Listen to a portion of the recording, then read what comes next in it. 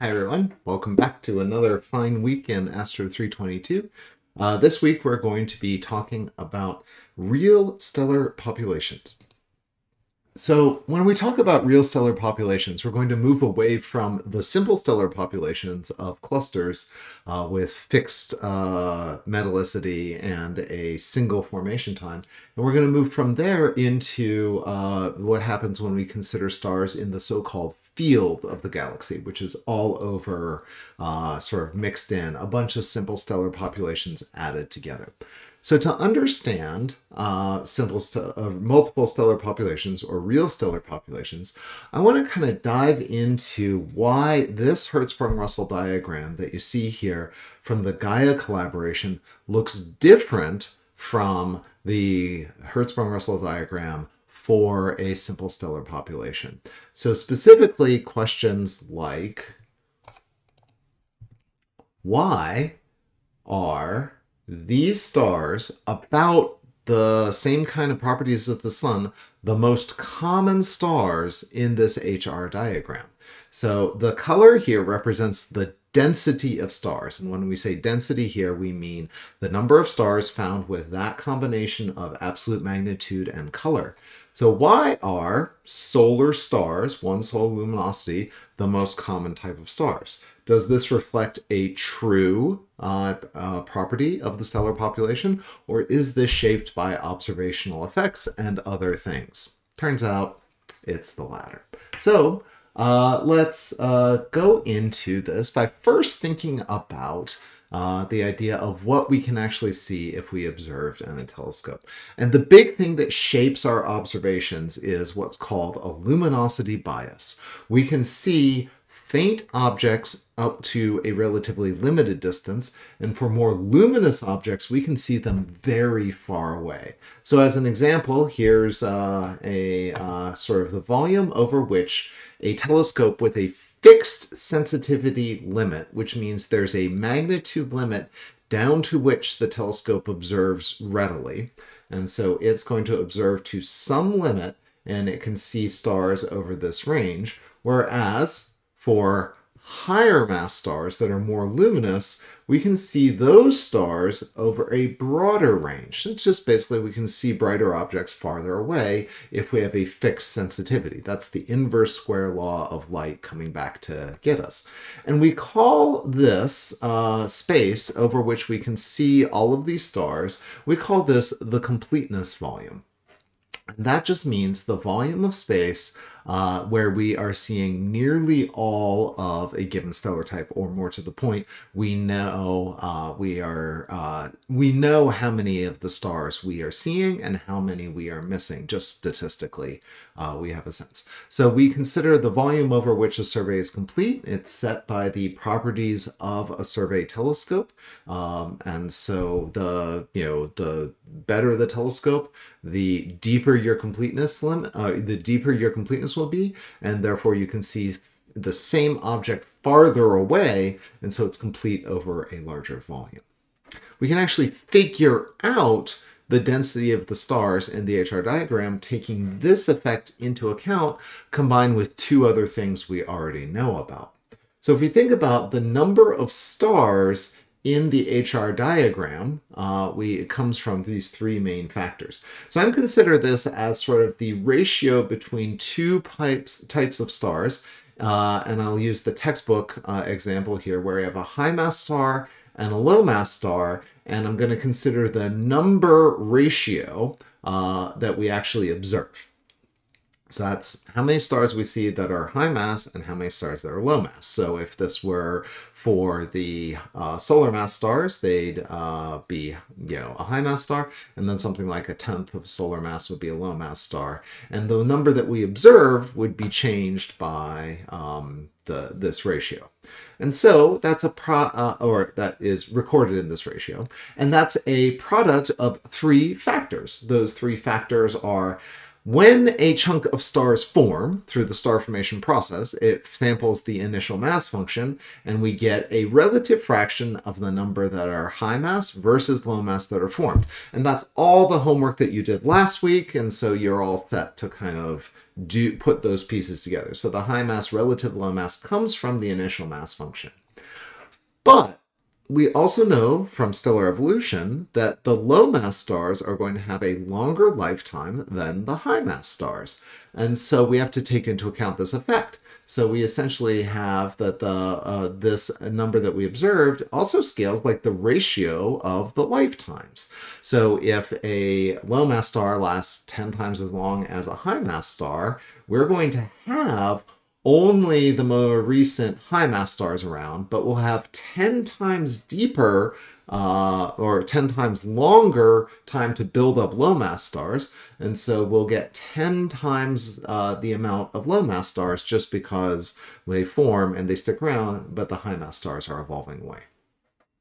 Now, this limit is not set by stellar evolution necessarily. We reach a cap that's set by the age of the galaxy in which this is in, which we can take as a upper limit for that age is the age of the universe, because galaxies are part of the universe. And so this will never be longer than about 14 billion years for this lifetime, but for high mass stars, it can be substantially shorter. So this gives us one more scaling factor. Then the final thing is that we can actually determine the volume over which we see the high mass stars relative to the low mass stars. And this comes into the observational completeness and the fact that we can see them so far away. And because of the mass luminosity relationship, we can see these high mass stars are very bright, and we can see them over very large distances. And because it's a volume, it comes in like that distance cubed. And so while there might not be many high mass stars formed, because the IMF is steep and decreasing, and there may not be very short lifetimes, the fact that we can see these high mass stars over a much wider volume tells us that we can get away with, we can actually overcome some of the limits of the IMF and stellar lifetimes to still see lots of high mass stars.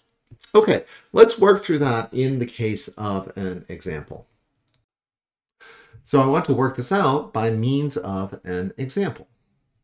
So here what we're going to do is we're going to consider what happens if we have the Gaia mission, which can detect stars down to an apparent magnitude of 15. And we want to consider that with respect to an absolute magnitude star with mg of 15. And we ask how far away could Gaia detect that star. And so that corresponds to, if you go back into the back of your book, that corresponds to something slightly below the fusion boundary. So we ask how far away can we see this? And this is an application of the distance modulus formula, which says that the apparent minus the absolute magnitude is 5 log 10 of the distance over,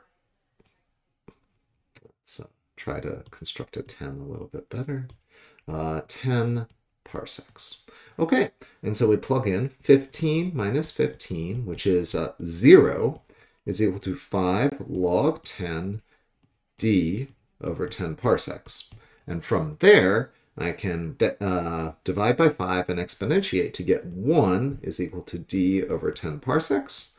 And so the distance is equal to 10 parsecs. So this says that we can see that star reliably out to a distance of a mere 10 parsecs, kind of a small scale on a galactic level.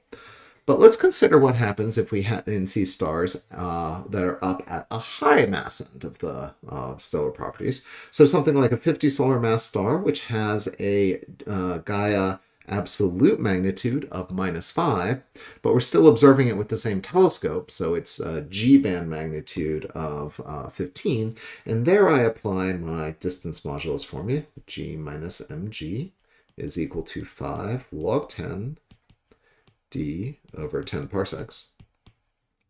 And then I will put in 15 minus a -5 is equal to 5 log 10 d over 10 parsecs.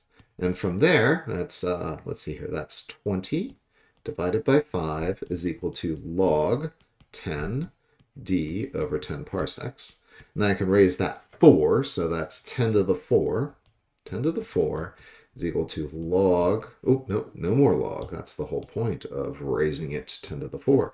Just d over 10 parsecs, or d is equal to 10 to the 5 parsecs. That's 100 kiloparsecs.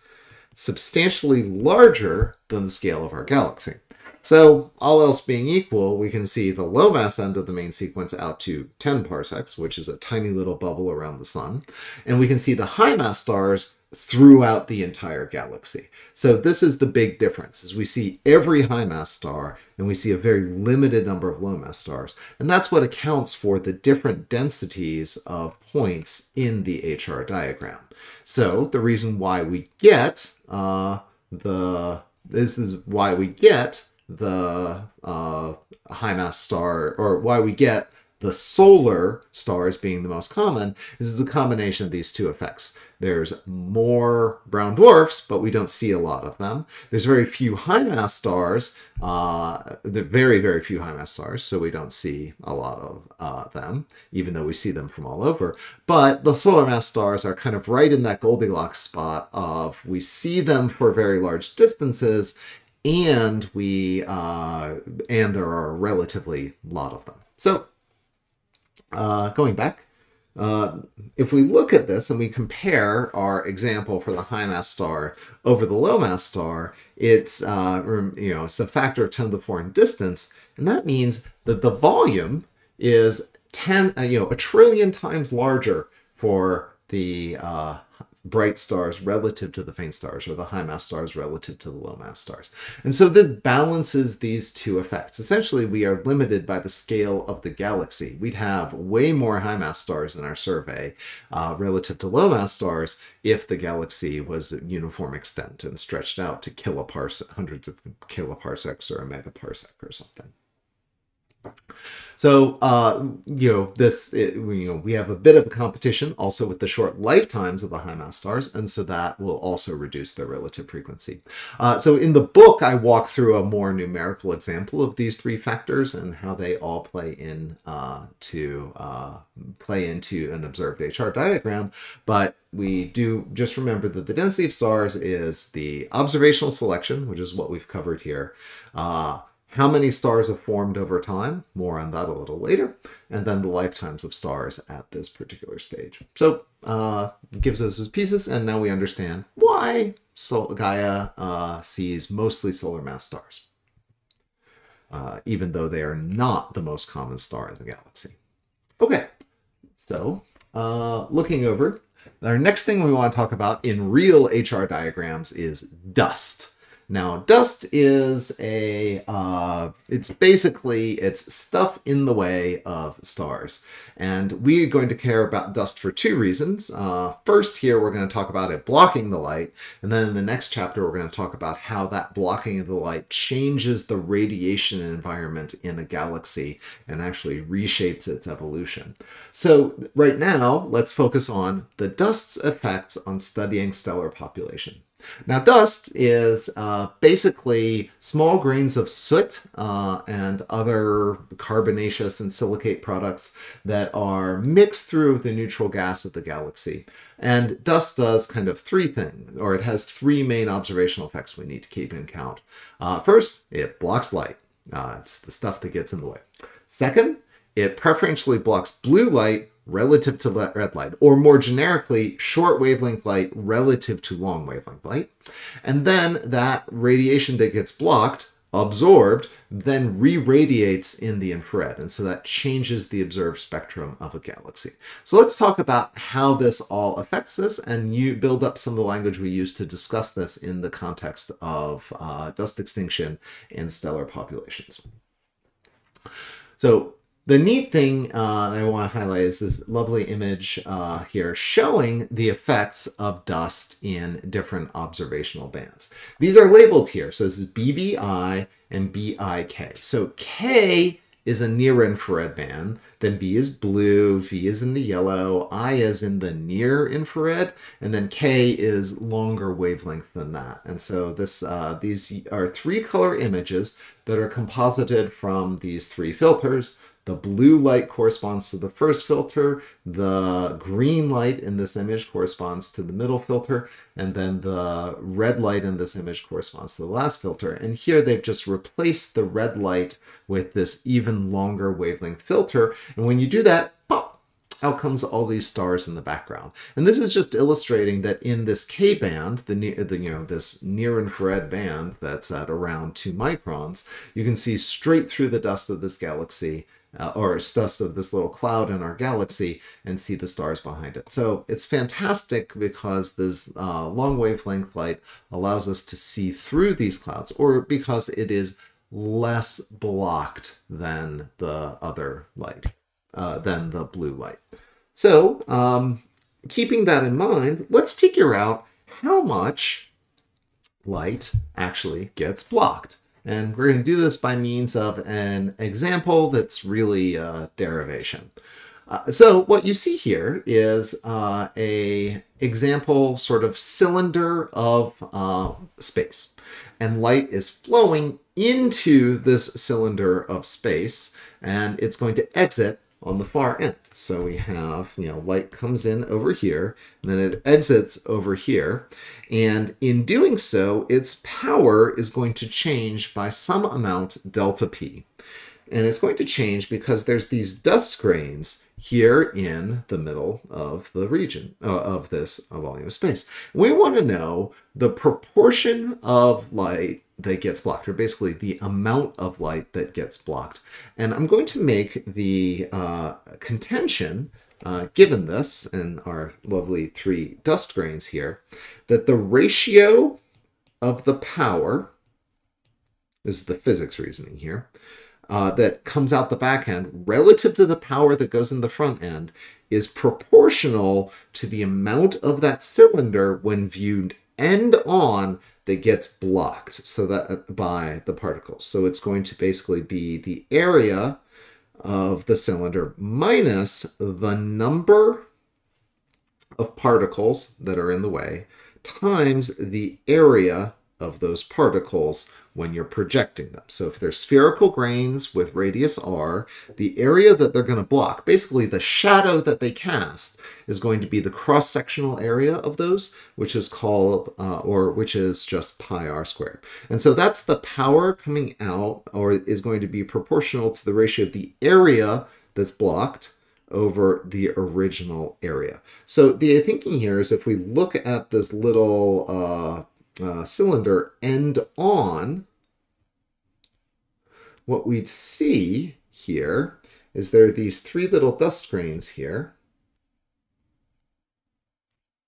and they're going to block out the light over a small area.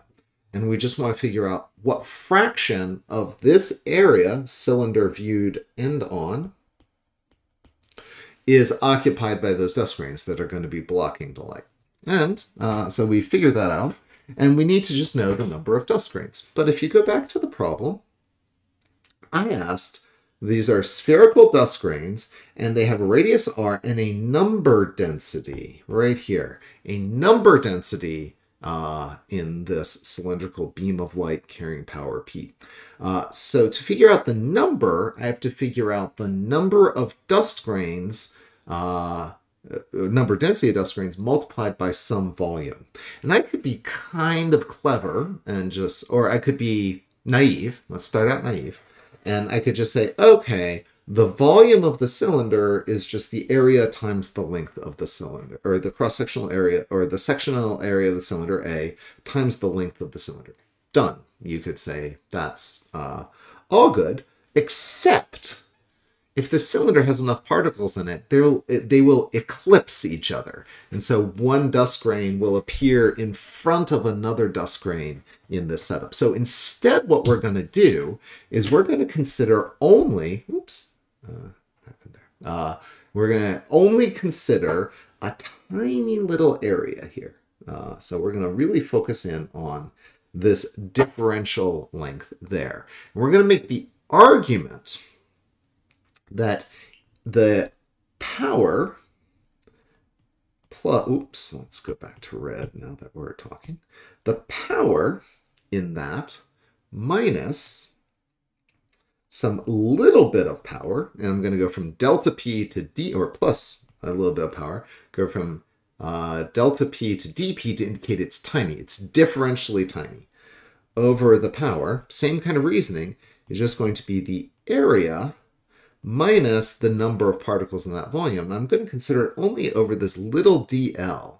And then it's the number times the area of the cylinder times dl, and that's just the number of particles times their area. So this is the number from the previous, and that's all divided by the total area A.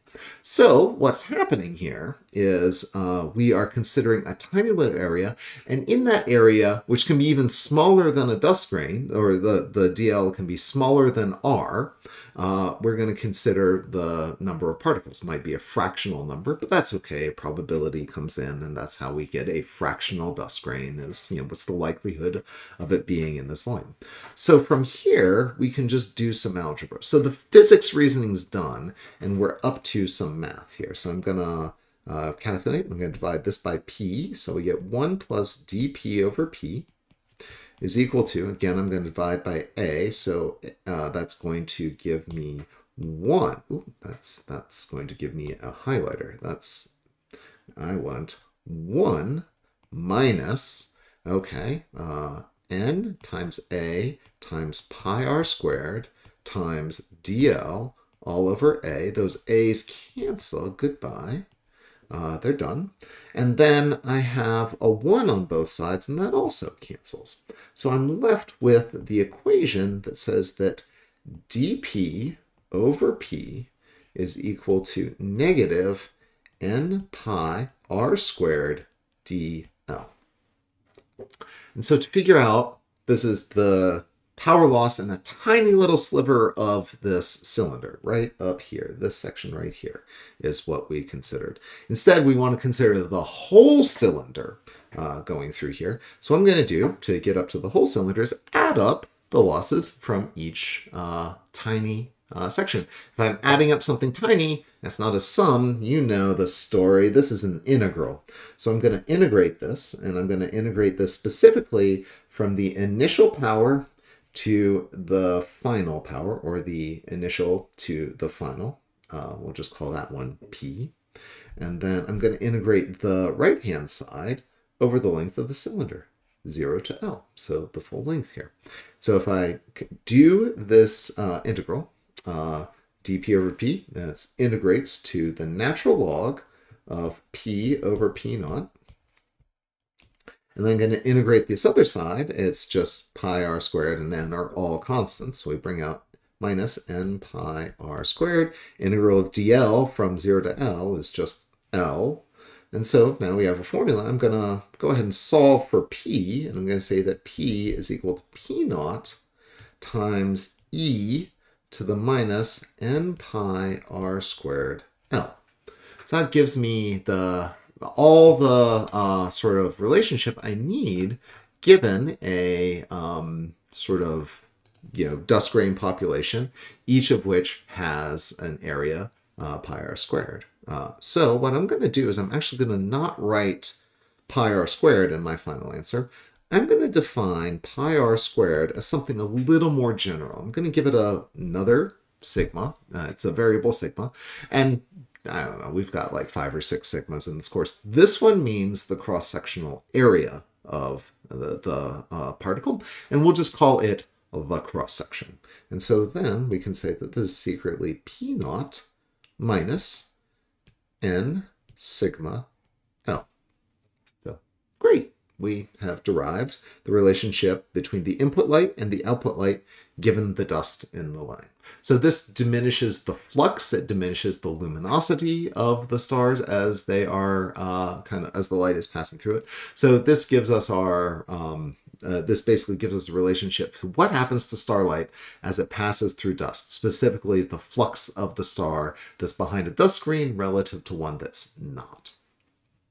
So flipping back, let's consider that we have some variables here.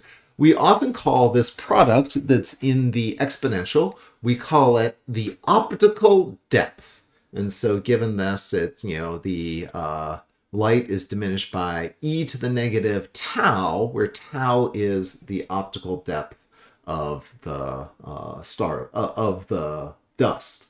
And so that's just this product here. I've given a little subscript of lambda because it actually can vary with wavelength. That's the reddening that we're talking about. And so we can take into account of that there. And what we'll do is we're actually usually dealing with magnitudes. And so we can actually convert between optical depths and magnitudes. And you can see the math for how this works in the textbook. And it's just basically a scaling factor. A magnitude is about 10% smaller than an optical depth. So 1.086 times the optical depth gives me the magnitude, number of magnitudes of extinction there is. So we usually give this the variable A. Okay, and that's all well and good. And it's worth noting that the cross-section need not be for a hard sphere. It may not even be particularly well defined by the geometry of the object, because really what it's doing is it's tracking how photons interact with a dust grain. And that can be weird because these dust grains are, you know, tens, hundreds of nanometers across. They have these weird kind of flaky structures. So the optics of how a photon hits a dust grain and scatters off, it gets absorbed by it, is weird because all these things are smaller to or comparable to the light that's interacting with them, the wavelength of the light that's interacting with them. So you get some strange optical effects, and we need to kind of track those in the optics of the dust grain. We thus move beyond simple, like, you know, it's a spherical grain, to the idea of a probabilistic cross-section. And this shows up a lot if you've seen like the Rutherford experiment in a modern physics class. It's the same reasoning that comes up here. And what we do for the Rutherford experiment is we actually define a cross-section kind of in a weird way. We defined it as, if we think about a bunch of things going into the, you know, photons going into the cylinder, we think about that as the number of collisions that we get by those photons running down the cylinder, divided by the number of possible targets. So it's basically, what's the likelihood, if I throw a bunch of stuff through there, that we will get a interaction. So number of interactions divided by the number of targets. And we're going to normalize that by the number of incident particles divided by the area of the hallway. So this is just A for area, not A for extinction.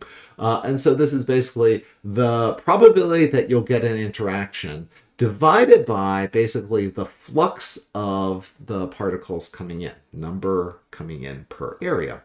And so when we get that sigma is equal to pi r squared, we call that the geometric cross-section. But optics means that the real cross-section may not be the geometric.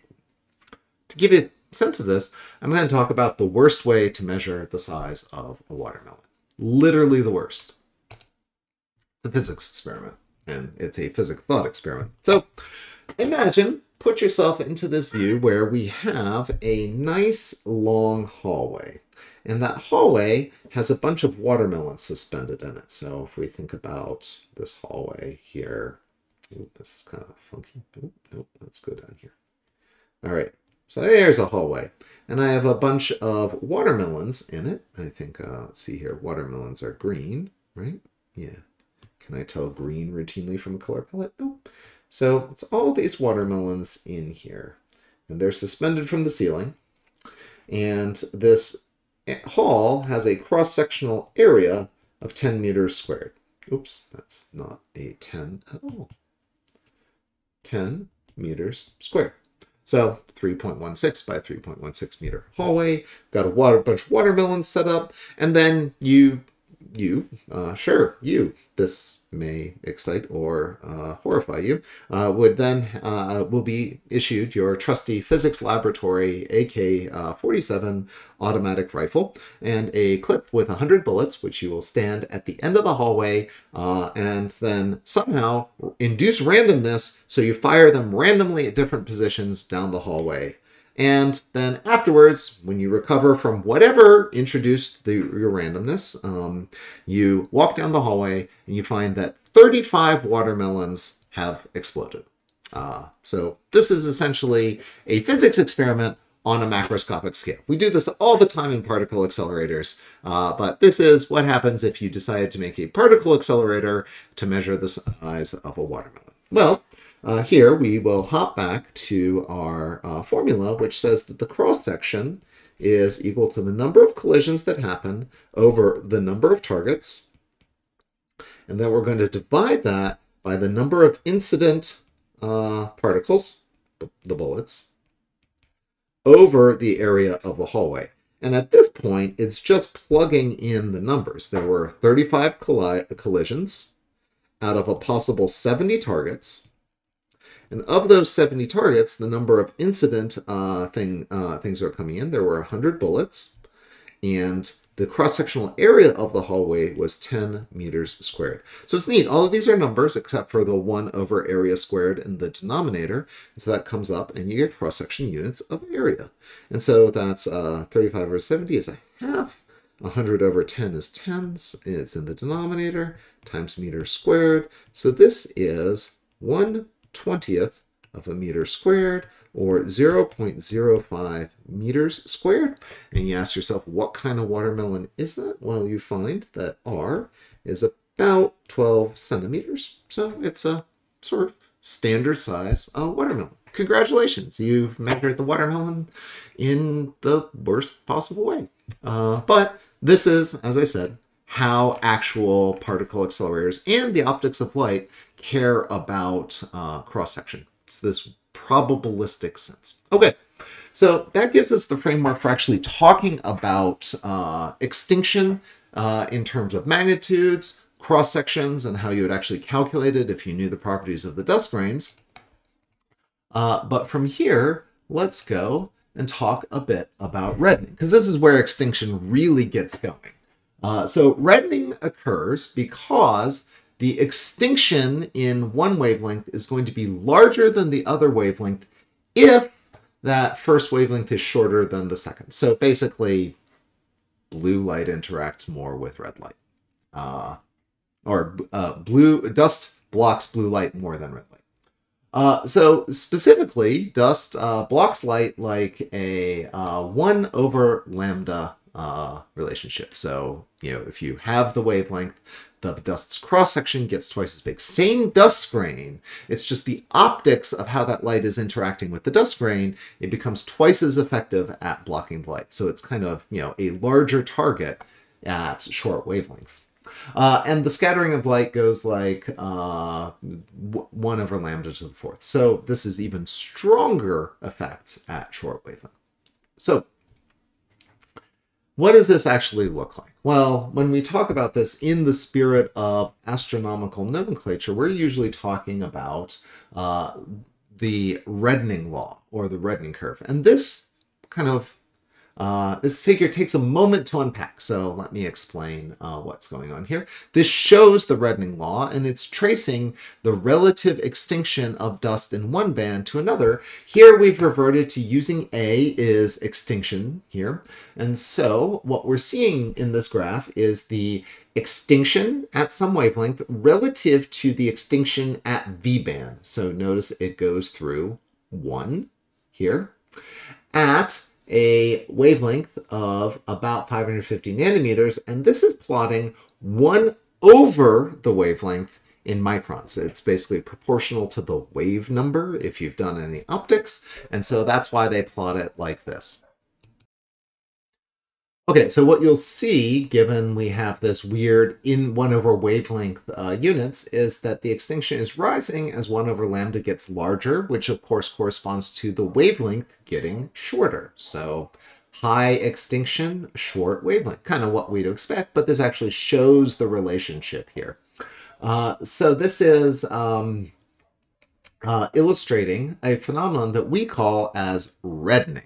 And I mean, I stress in the book, and I'll stress it all the time, reddening is a bad description for it. This is de-bluening because you are blocking out light. You are not changing light from blue light to red light. In the optical, there, you can think about it in the infrared as, some sort of transmogrification of the wavelength of light, but you are preferentially blocking blue light relative to red, so things appear redder in the optical just because you've knocked out more of the blue light. But the red light is also diminished.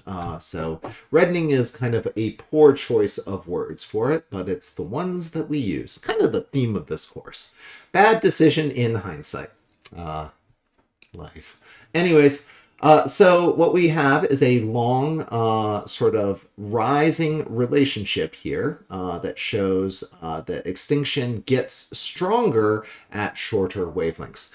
What we specifically do is we characterize this using a reddening value. And this is usually talked about in terms of a variable RV, which is the ratio of the extinction in the V band to the difference in extinction in the blue band minus the V band. So RV is defined as this value here. This thing at the bottom is often called the color excess, or EB minus V. And what was neat about this is if you look at all of these curves, they all kind of have a slope value for this ratio of how much stuff there is relative to the slope of this curve. So basically it's giving you a basically a difference here. So that value has a ratio of about 3.1.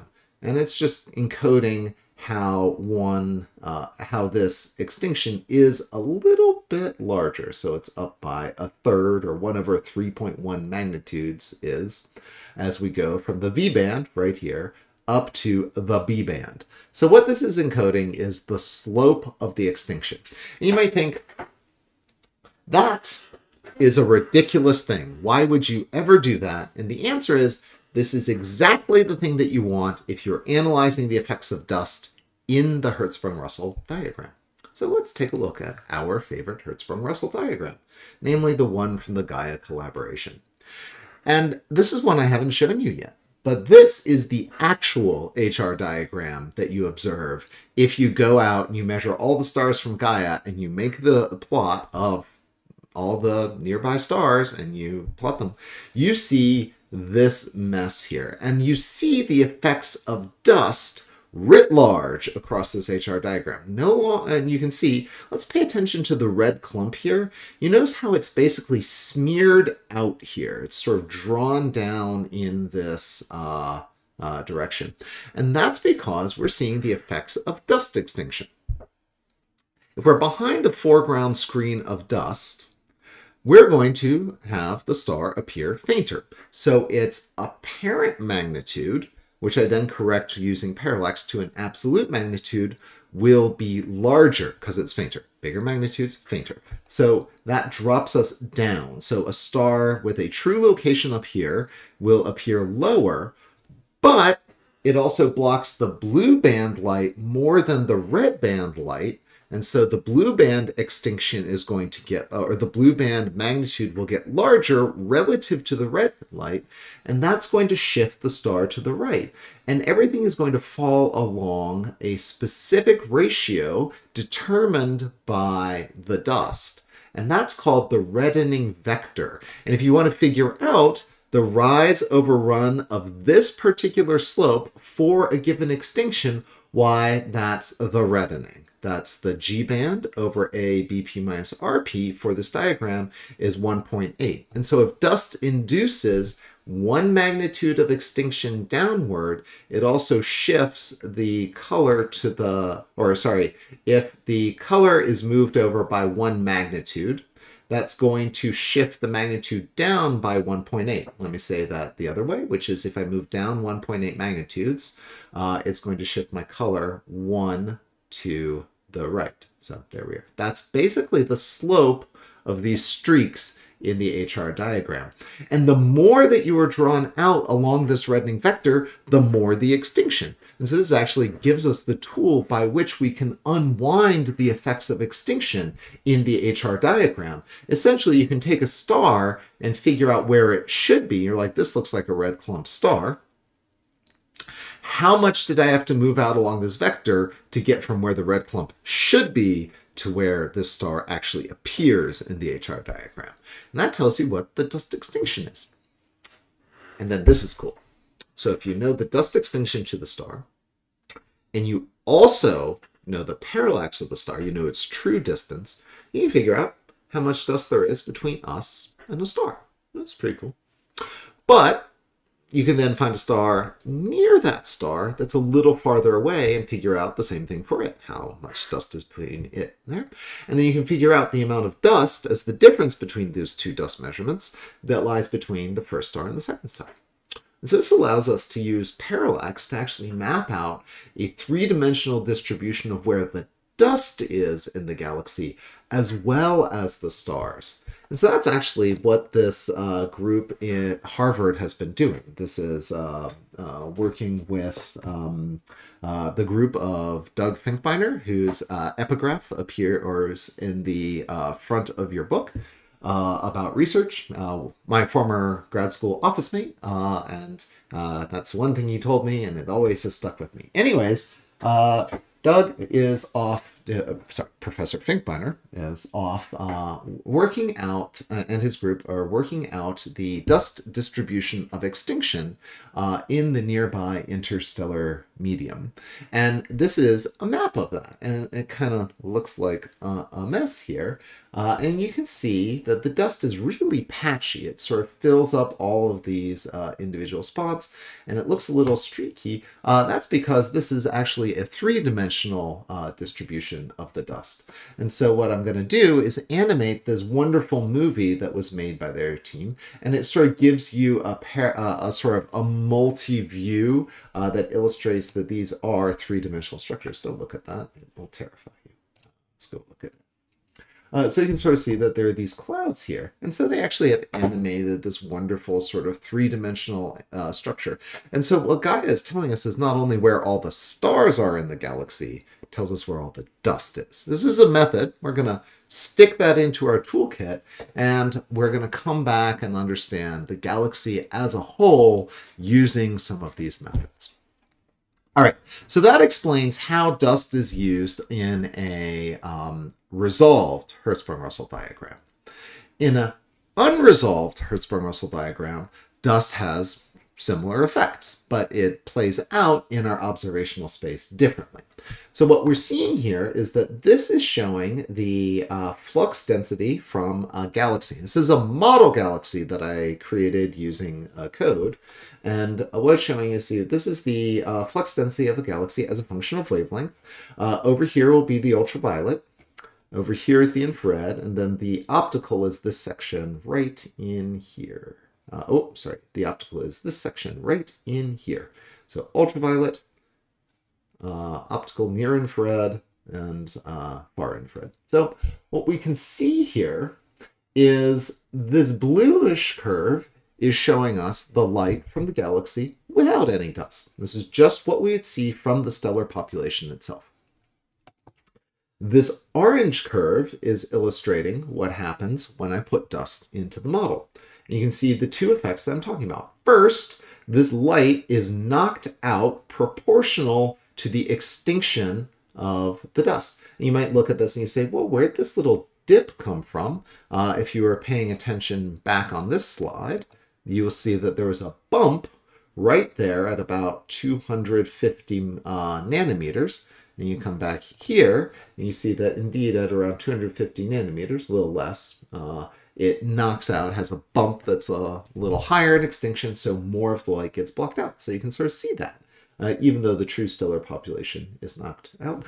So the bluest light gets diminished the most. This is a factor of 1 to 300, 500 gets knocked down at this end.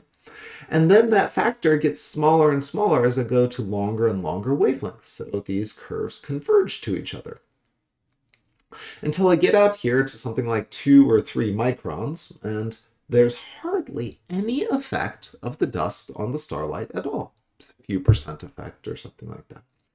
And all through here, we get a very good representation. We can see through the dust because it doesn't absorb any of the light. But then as we get out a little farther, we start to see the other effects of dust. So all the light that was taken from this part of the spectrum gets moved out here into the mid and the far infrared of the galaxy.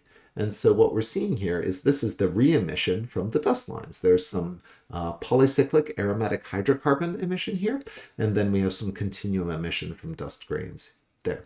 So this is just illustrating what do we see when we get stuff out of the galaxy, and it's with and without dust. So we see the full effects on the unresolved population, and we can use what we know about star formation populations, the distribution of dust, to kind of unwind and figure out how much dust is in the galaxy as well as the stars in the galaxy. All right, so we can actually figure out the final piece of the puzzle, which is the star formation history of a galaxy. So when we're actually looking at the density of stars on the HR diagram, we've kind of been implicitly assuming a very naive model for the star formation rate. So if we go back to our observed model of stars here, this number of stars that were formed actually is sensitive to the number of stars that are formed combined with the star formation lifetime actually depends on whether or determines the number of stars observed. So let me give an example here. Let's say we have stars with very short life that we're comparing to stars with relatively long lifetimes. If we have recent star formation, we're going to see the number set by the IMF, and we see all the stars. But if star formation has sort of stopped and only happened in the distant past, then this factor doesn't actually matter. We won't see any high mass stars because they age out of the population and they just disappear. So the actual star formation history regulates the interaction of these two terms. And we've kind of swept that under the rug up to now, but we do have to note that this is a significant effect, and it's set by the star formation rate, which I'll use the variable m dot star of t. And so the number of stars on the main sequence at a given mass m is the fraction of stars that the IMF predicts there. And then it's the integral from the beginning of the stellar system to the end of the time that you're observing it of the number increase of the stars, so n dot, and that's just the star formation rate per unit mass divided by the actual mass of the stars. So Fm is just the fraction of stars that the IMF makes, and then this factor here is taking into account the changing star formation rate history. So, T stop here is basically going to be the main sequence lifetime or the age of the universe, depending on whether it is shorter or the main sequence lifetime is shorter or longer than the age of the universe. So basically, we stop our analysis at the age of the universe, irrespective of what kind of stars we're looking at for the low mass stars. And what's neat about this is it allows you to infer the star formation rate versus time. I'm actually, there's a bit of a write-up in the book, and I asked you to do a homework problem on this. So I'm not going to walk through the logic of this here. I'd like you to actually think about how this works. I'm going to show you some of the benefits of the analysis. This is a Hubble Space Telescope image of one of our nearest galaxies. This is M33, which is called the Triangulum galaxy. And so this is the panchromatic Andromeda Treasury, and that's Triangulum Extinction region. So it's abbreviated FATTR. I think I've forgotten an HST in here when I write out FATTR. And so this is a beautiful map of stars here, and it's observed with HST, so it has excellent resolution. And so when we look at it, we can actually zoom on this little box here. And what we see as we zoom in, and this is like a quarter resolution image. It actually, I didn't want to break my laptop here, but you're seeing individual single stars. And this allows us to construct Hertzsprung-Russell diagrams for tiny patches of this galaxy, like this one. And we can measure all of the different stars in here and construct a Hertzsprung-Russell diagram. From there, we can ask how many stars are of a given mass, in that HR diagram relative to stars with, say, a shorter main sequence lifetime. And what that allows us to do is figure out whether that ratio is consistent with the IMF. If it is consistent with the IMF, you know that the star formation rate's been kind of constant through time, and you can use the number of stars you see to predict the actual mass of star formation rate mass. But if it's not consistent, that means that the star formation rate is changing over time. And so you can use variations in the number of stars that you see relative to the fractions that are predicted from the main sequence lifetimes and the numbers that you predict from the IMF to back out what the star formation history is of the system. And for this galaxy, here's what the star formation history looks like. It gives us this little trace. This is a logarithmic timescale because the masses of stars sort of change logarithmically. And so we need a logarithmic scale to kind of track the variations here because of that power law scaling in the main sequence lifetime. And so the density of different stars allow us to reconstruct this. And we see that actually M33 has had a very high star formation rate over the past few million years relative to its average. It's almost doubled for some reason. And then there's all these little bumps up here. And so it's not constant, but it was pretty constant. But something is driving up the star formation rate in the galaxy recently. So that gives us our that gives us a bit of the star formation history of the galaxy, and you can sort of neat that you can look back in time and figure this out. But what's also pretty neat about this is that if you look at this, you can actually slice this into stars that are formed in the most recent 50 million years, or the star formation history of, you know, how much was the star formation rate locally over the past 50 million years, and what was it before that in the same parts of the galaxy. And what's neat about that is you can see that there's all this kind of patchy star formation recently, but if you look, there's actually this beautiful barred spiral pattern in the star formation rate for the back in time. And so if we go back over this long period of time, the star formation rate was tracing this kind of more regular pattern and spread out over the galaxy, whereas this is really these sort of single patchy features here. This is low resolution because we're taking this gorgeous data set and chunking it up into tiny into patches that have to contain enough stars to construct an individual HR diagram.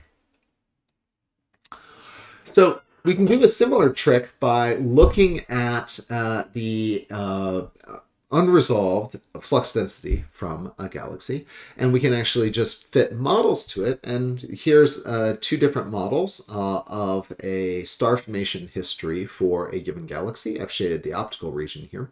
And you can see that if I have something that forms the same amount of stars when all's well and done, but it's undergone an exponential decay versus a constant star formation rate, we get different light out in the galaxy. And so we can use the full spectral information and these different models of the star formation history to actually predict or we can measure how the light of a galaxy agrees with the different star formation rate models, and then unpack and figure out what those star formation histories actually were. So it's pretty neat. We can do these resolved and unresolved star formation histories and probe over a very long section of the lifetime of the galaxy what the star formation rate is.